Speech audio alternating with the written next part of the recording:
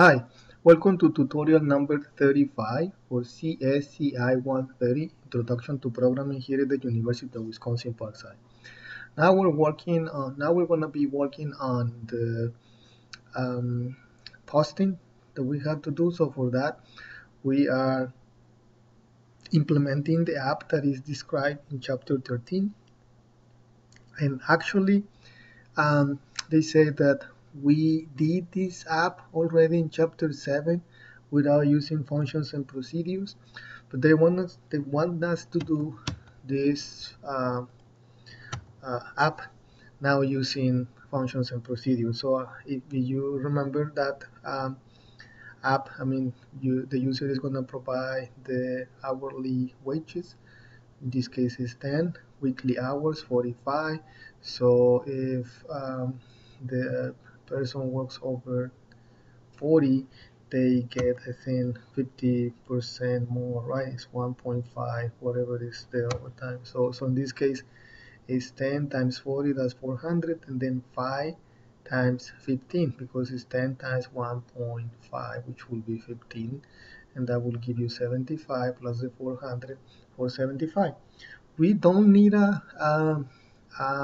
functions and procedures, but we want to do it so we can practice and see how the code changes by using code procedures. So let's look at the answer that they provide in figure 13.20.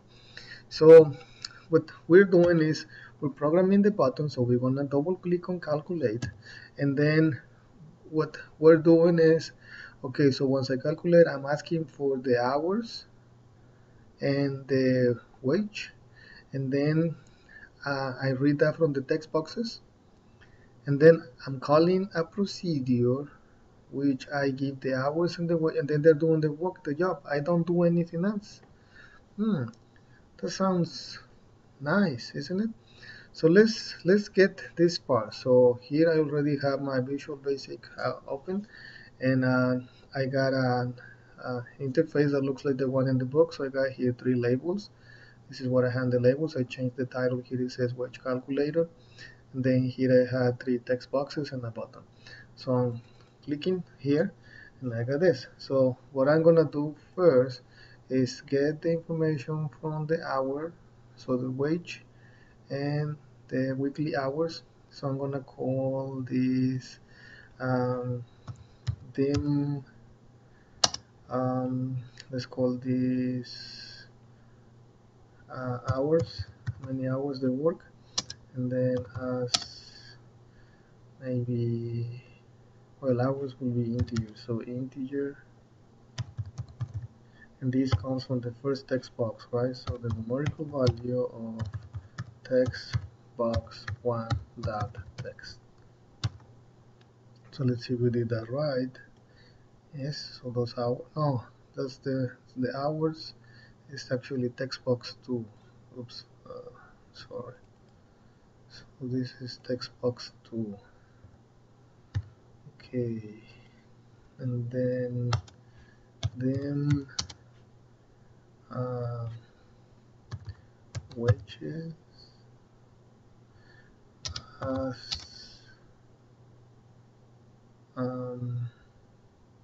let's call this double because we're gonna have decimal, and this is from the numerical value from text box 1 dot text.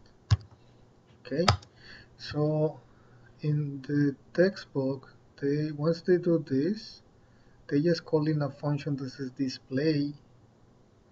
So let's do the same. So here is gonna complain. This is a procedure in which we're gonna say display. I'm gonna call it underscore answer. Now, why I'm putting the underscore? Because when I give a name to a procedure, I cannot have spaces. So if I really need a space, I put the underscore, because if I say display space answer, it's gonna say, well, I don't know what you're talking about.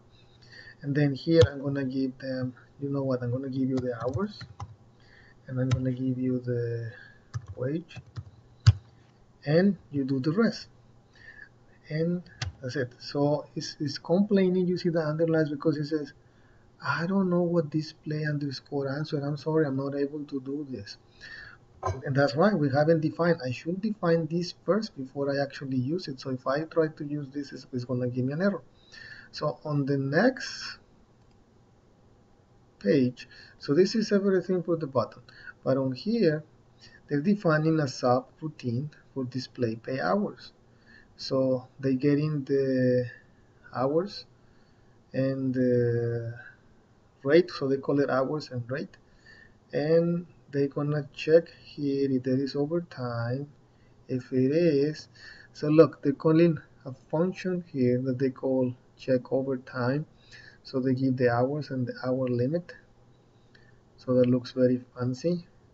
So let's see, I'm gonna write it in a different way. So here it says function overtime. Let's write function overtime first. So check overtime. They return a boolean, that means it's gonna be true or false. So if the hours is greater than limit, which will be the 40, then return true, otherwise false. So I'm gonna put this sample. I just wanna call it overtime. Okay, so just like in the previous tutorial, we go outside of the sub, and then I'm gonna say function overtime. I will provide something. I'm gonna give the number of hours. So I'm gonna call that x as integer. I'm not gonna put what they have in the book, the 40, and I'm gonna return boolean 2. Boolean is either true or false. Then we're gonna check if x, whatever is the x that they gave me, is greater than 40, then return true, else return false. How's that? So I'm given an x, which is going to be the number of hours. It's just to check, do I need to pay overtime? So this function, the only thing is it checks the 40. Is that greater than 40? Oh yes, you have to. That's when it returns true. No, you don't. False. Okay, so that's what they have on this function, what they call overtime. So I'm calling mine just overtime. So they call it check overtime. So I'm go back over here and I'm gonna do the display. So on the display they get the hours and they get the rate, but they're computing the earnings here. So and they using accounts to have the hour limit.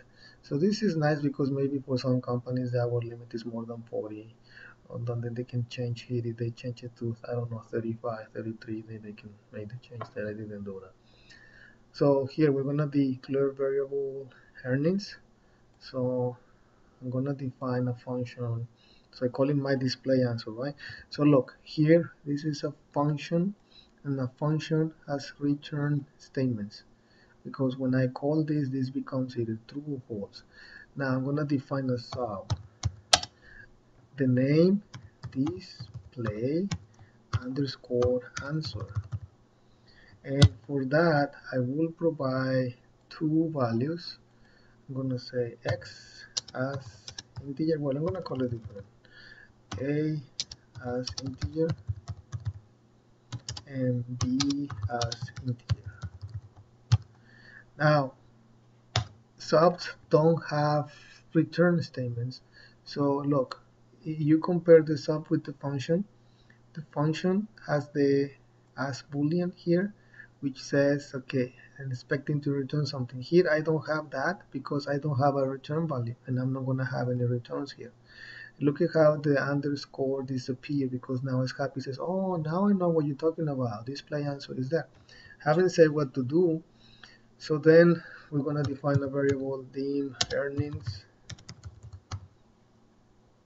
as they have a decimal, but I think I'm using double. Okay. Now, what they have is they check if there is overtime. So if they say if overtime equals false, then they compute um, the salary just by hours times the rate. So let's do the same. So here, if I think my function is overtime, right? Overtime given x is the number of hours. So let's check over here. So hours is my first variable, which here I call in that a. So when I give the hours that I got from the second text box, and this is my second text box, okay. So here is called hours. Put it here. When I go here, it's called a. So hours equals a. So here I'm gonna call that a, and that's the only thing that I need for overtime. Equals false, then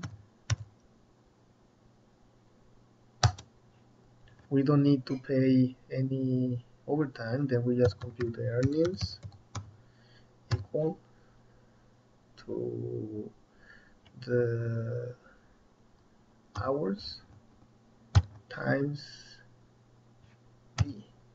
I mean, yeah, hours times the salary, right? That's it. Else we have a different function there, because then we got overtime. So in that case, we need to take away the 40 and compute the earnings. So I'm gonna do the formula in just one statement. So what we're gonna do is, okay, so then the earnings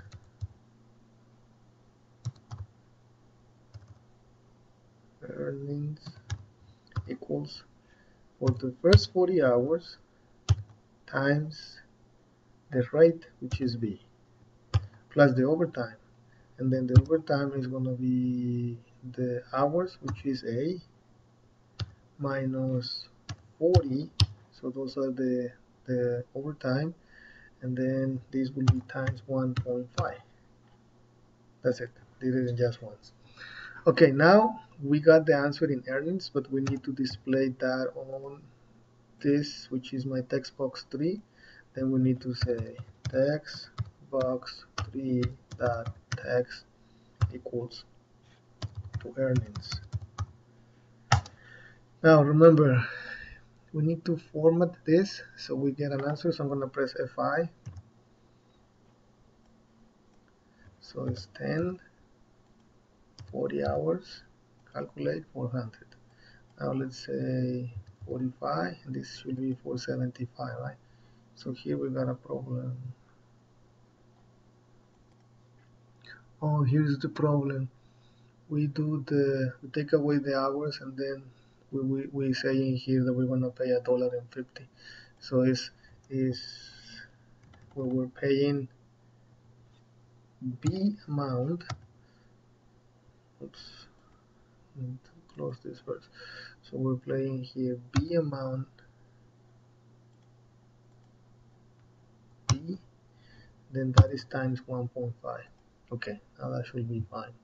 So let's do this one more time. So here this is 10, and then this is 40, should be 400, right? This is 45, should be 475. Okay, good.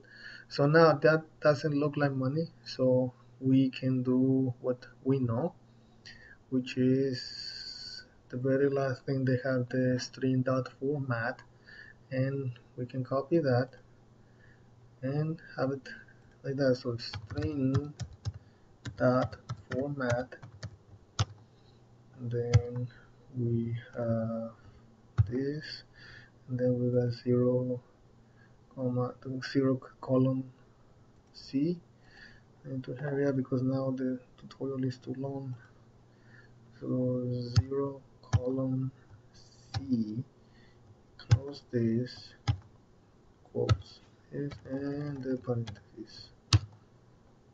There. Now it should be beautiful. So one more time. This is 10. This is 45. There. Beautiful. Okay, so now I'm just gonna post this, and that's the posting. Thank you.